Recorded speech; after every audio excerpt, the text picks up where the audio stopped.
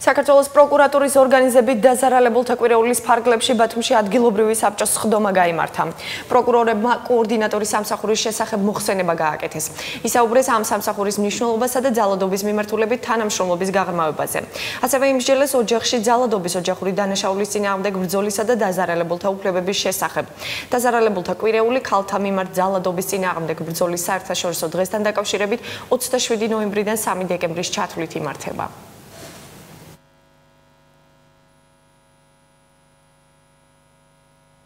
ბათუმის რაიონული პროკურატურის პროკურორები ხვდებით სხვადასხვა არასამთავრობო ორგანიზაციის წარმომადგენლებს და ასევე სახელმწიფო უწყებების წარმომადგენლებს.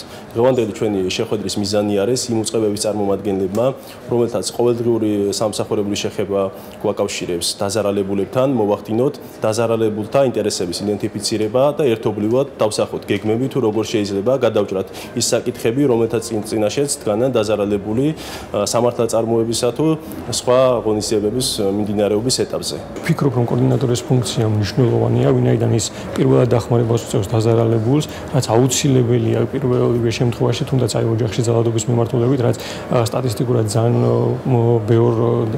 ბევრია ოჯახში ძალადობის მიმართულებით დანაშაულებები, ამ მიმართულებით აუცილებელია, რომ კოორდინატორი ჩაერთოს დაზარალებულთან კომუნიკაციაში და მიაწოდოს ის პირველადი ინფორმაცია, რა უფლებებიც გააჩნია დაზარალებულს, რომ შემდგომ მან ეფექტურად შეძლოს ამ უფლებების რეალიზება, რაც კანონმდებლობით მას გააჩნია.